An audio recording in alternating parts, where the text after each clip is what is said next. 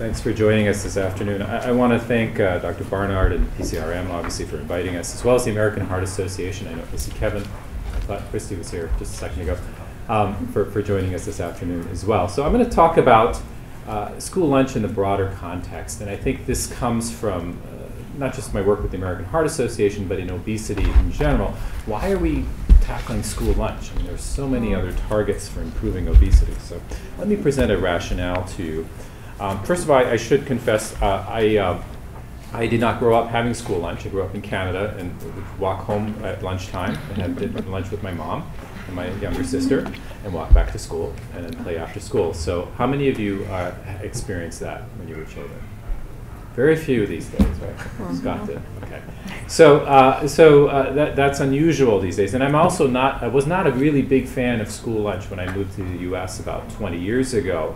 And I started my obesity work. I was concerned that school lunch actually promoted obesity, especially among low-income and minority children.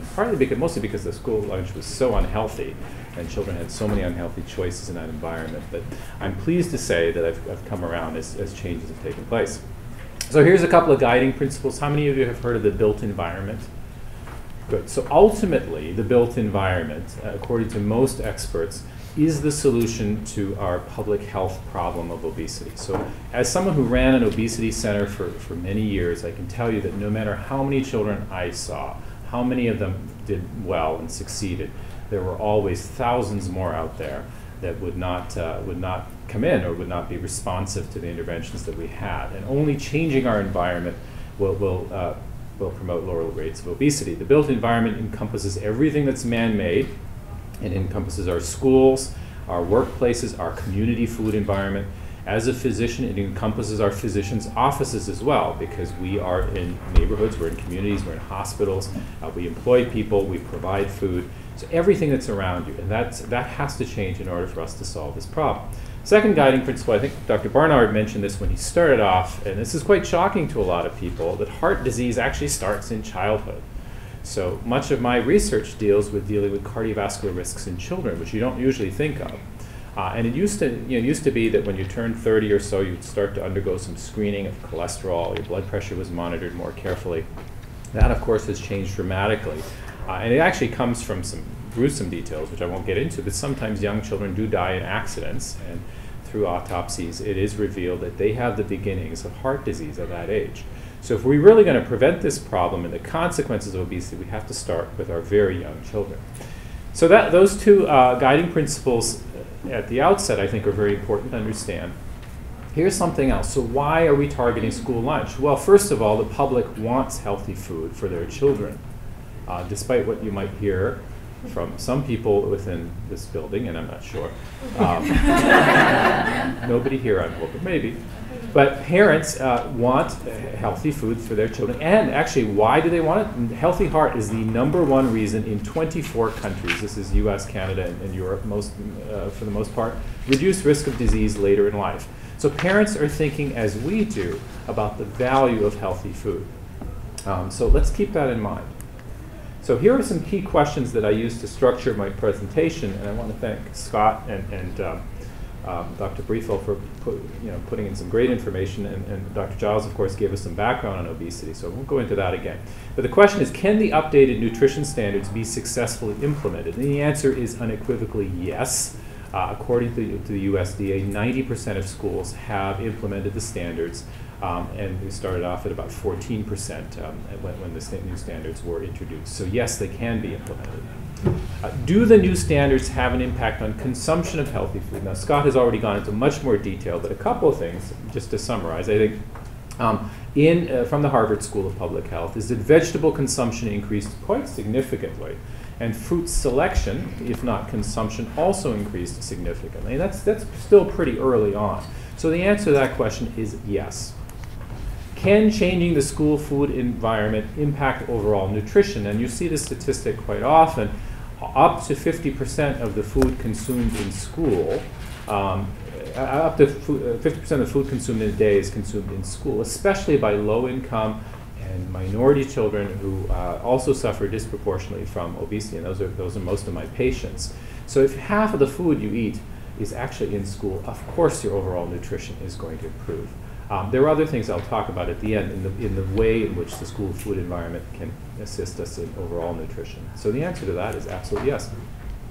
Here's some big questions that come up from the scientific community, from policy advocates, from people who provide funding for research in this area. Does creating a healthy school food environment have an impact upon obesity? So you can say, well, we created this healthy school food environment. That's wonderful. It's terrific. But is this going to help solve this very serious public health problem that we have? Well, there's two sources that I always refer to. One is called the Cochrane Collaboration. And it's the Cochrane Collaboration of Systematic Reviews. I have, some of their work is controversial, I will confess, and I disagree with some of their methods. That having been said, their work in childhood obesity is very, very rigorous. I see Dr. Giles smiling as well. Very rigorous in terms of the systematic reviews and meta-analysis that they put together. So they looked at what could actually help solve this problem. One of the things they list quite prominently, based on reviews of the literature all over the world, studies, unpublished, published, all kinds of papers that they looked at, was that modifying the school and food environment does lead to lower rates of obesity overall. No question about it. But closer to home, we have the Healthy Schools program, which was jointly sponsored by the Alliance for a Healthier Generation, the Clinton Foundation, as well as the Robert Wood Johnson Foundation. And this involved substantial changes to the school environment, not just in terms of nutrition, but in terms of physical activity and education as well. So nutrition was a very big component. What were the results? Well, the subject that's near and dear to my heart is sugar-sweetened beverages. Consumption of sugar-sweetened beverages decreased dramatically. Physical activity increased. Healthy food choices increased in the schools that follow this. And interestingly enough, rates of obesity increased as well. And that's what we're looking for. So the answer to question number 4 is yes, and no question about it.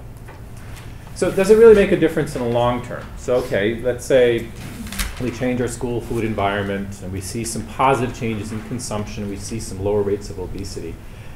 Does that actually lead to decreased cardiovascular disease in the long term? This is not a question we can answer today in 2014. It may be some time before we're able to answer it. We know that if you follow my rationale that healthy eating leads to lower rates of obesity. I think few of us would dispute that. We also know that in children, if they have lower rates of obesity, they have lower rates of cardiovascular risks. And cardiovascular risks refer to high cholesterol, high blood pressure, risk of type 2 diabetes, and related things that are a bit technical. But those tend to go down as you get lower rates of obesity. But you also get slower progression of atherosclerosis or clogging of the arteries. So can we prove today that if we change our school food environment, somebody's not going to have a heart attack when they're 50 or 60? No, we can't do that. Nobody's going to be able to do that. And that's one of those unreasonable standards that we in the obesity community are often held to. And it reminds me very much, and I don't want to get sidetracked too much of the arguments made by the tobacco industry 20 years ago. Can you prove that smoking causes death, without a shadow of a doubt? And the answer is probably not, but we're pretty sure that it's going to work out. Right? So why school lunch? Ultimately, my final argument is this. I started off by talking about the built environment. We can't leave schools behind. Okay, so there are a number of other organizations I'm involved with, and I've spoken to different groups about healthy workplaces. So these are the parents of our kids, right?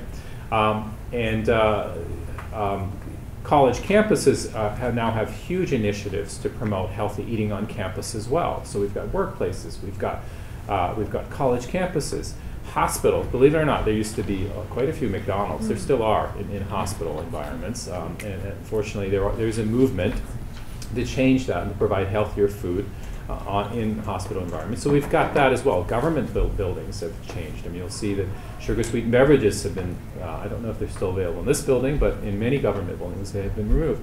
So we're creating a healthier environment, a food environment, in all the places where we live and work and play. Why on earth would we leave our children behind? Our most vulnerable citizens of all, our entire future. That wouldn't make any sense whatsoever. It's completely irrational. And that's why I'm here. So thanks very much.